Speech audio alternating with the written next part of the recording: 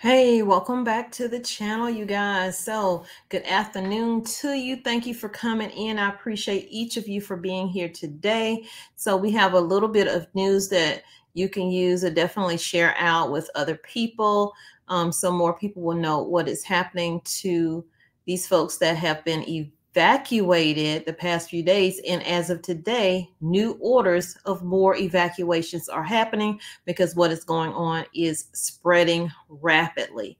So as you enter, definitely hit that like button. It does help the channel get out to more people. I know I always say that, but I have to say that this is a part of my YouTube job. So blessings to all of you as you enter. If you are new, welcome. If you have not subscribed, please consider subscribing. If you are returning, thank you so much for coming back to get the news that you can use. Okay, so I'm gonna go ahead and share my page. I hope that you can hear me. Okay, so I think it's showing. Let me put my mic up where you can hear it, hopefully. Bring it over here.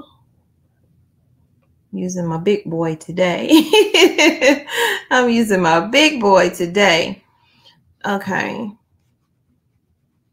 I'm about to go outside and start staining my doors. Okay. Let me get serious for a moment. So 3,500 homes are under threat as Ventura County fire burns through neighborhoods. This is horrible. People's memories going up in flames right here.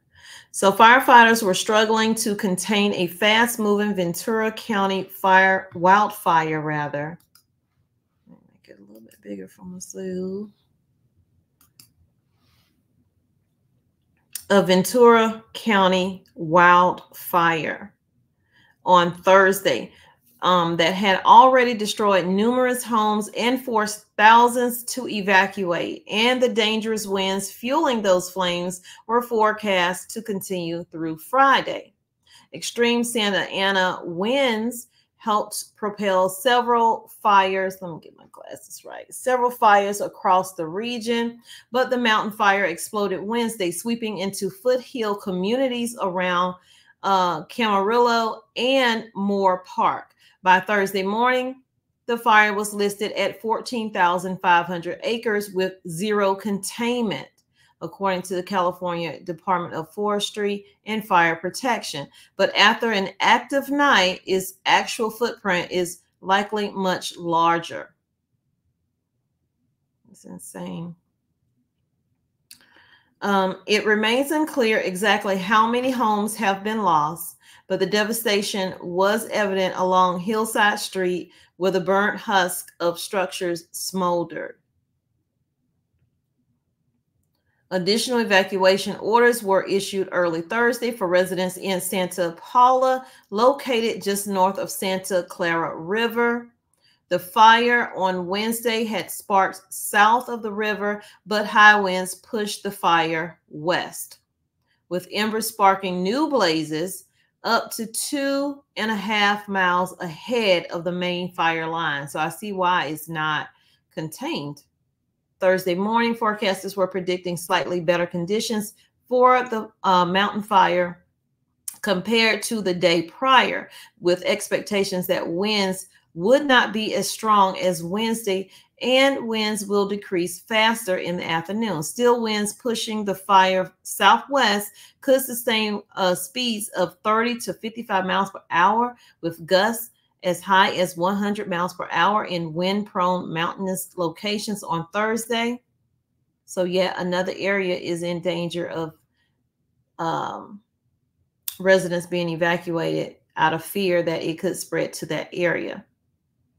He said fire inspectors are out assessing how many structures have been damaged and destroyed, but a precise estimate was not available as of Thursday. We just know that there's a lot, he said. At least 3,500 homes and other structures are threatened, and more than 10,000 people have been forced to evacuate. And that's according to Governor Gavin Newsom, who said federal funds had been secured to help in fighting the blaze. Southern California Edison began shutting off power. So customers are without power right now out of fear of the fires and just getting worse. In areas where its equipment was considered at high risk of sparking wildfires in other areas. Look at that home. That's a huge home. Almost 70,000 utility customers across the Southland had power cut as of Thursday morning due to heightened wildfire risk. About a third of the shutoffs were initiated in Ventura County, but power was also cut across Los Angeles, San Bernardino, Riverside, Ventura, and Orange counties. That's a lot. In addition, an additional 257,000 were being considered for safety shutoffs in those areas through at least Thursday, as were customers in Santa Barbara and Tulare counties. The majority of the National Weather Service red flag and high wind warnings across the region were set to expire on Thursday evening. However, a standard red flag warning would remain in effect through Friday morning for the Ventura County mountains. I think this is like a reminder, even for myself, who don't think about fires as much as I think about all these other things that I talk about. Having those preps together. So if you are told that you need to evacuate immediately, you can at least have like a bag with some food in it, and then another bag with your clothes and medications and stuff like that. That's a scary situation to even think about, doing. You know, where do you go? I'm sure they told them where they can go, but having to leave your home and not knowing if you're going to come back to a home, and then listening and, you know, to this article, you can see that a lot of them are not going to have a home to come back to. Let's see. Santa Barbara County Fire Captain said his crew had successfully salvaged around a dozen burning homes in the hills of Camarillo, but not without challenges. Wow, that looks like a war zone. That looks like a war zone. I'm surprised those little palms are still there. We were inside of a structure fire and starting to make good headway when the hydrant went dry. Y'all, they ran out of water. I think everything is just so depleted from everyone sucking off of the water system. So you better look for some water restrictions if they all don't already have it in California. It's very unfortunate that people are losing homes and their belongings, he added. But from what we've heard, people are getting out safely, and that's the most important thing. And that is the most important thing, that they had enough time to get out of those homes, unlike that one of those last fires that they had where they were actually people that lost their lives trying to get away from the fire, but got stuck in their cars and unfortunately passed away. Red Cross volunteers set up cots and tables as the organization began converting the temporary evacuation center at Padre Sierra Parish into an overnight shelter. They're going to need more than one night. The Salvation Army arrived with hot meals. The center opened at 10:30 a.m. By late afternoon, roughly 100 evacuees had taken shelter inside. A few arrived with minor burns. Oh my goodness, sustained during the evacuation. So what I said actually happened to some of those people, but they still made it through. So that is a plus. I'm reading this with y'all in real time. If you didn't, I didn't read it beforehand. Red Cross is there. Many at the shelter work to find accommodations with friends or family or at nearby hotels with limited success. About 90 were set to spend the night there, hoping to return home Thursday. A woman named Linda Elmo, an evacuee, said the flames moved so rapidly she and her husband had little time to flee. That is what I'm talking about. It's like getting the notice, and how soon you can get that notice means a lot.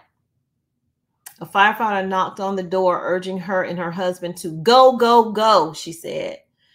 I mean, that go bag, in those 3 goes that I just said, that go bag, we got to make sure that thing is good to go. It happened so fast, Elmo said. Local authorities have issued air quality alerts due to the smoke and the ash from the mountain fire for much of Ventura and Los Angeles counties. Dozens of Ventura County schools were closed Thursday because of the fire, and several are closed through Friday. So y'all, let me know what you think of this news story here. It's sad to hear, but it is definitely serving as a reminder of what we need to be doing to get ourselves prepped up and ready for any kind of situation. Any kind of situation, we just never know. So the more we stock up our homes, the better. I know you say, well, if I'm stocking up my home, I'm going to lose everything. And that is true, but you're not going to lose your life. And you will have some items with you when you do make it out okay. And the point is to make it out okay, to have that go bag ready with the items that you may possibly need. Because as you heard, a lot of them who were trying to get hotel rooms or stay with family, a lot of them were not able to do so. So you're stuck in that shelter. And although the shelter, they say, it was giving out food, hot meals, how many hot meals are you getting a day? Maybe 1. So you want to have something in between those hot meals that they are providing that will sustain you, you know, through this traumatic situation. So again, let me know what you think down in the comments. Definitely hit that like button before you leave and share this video out.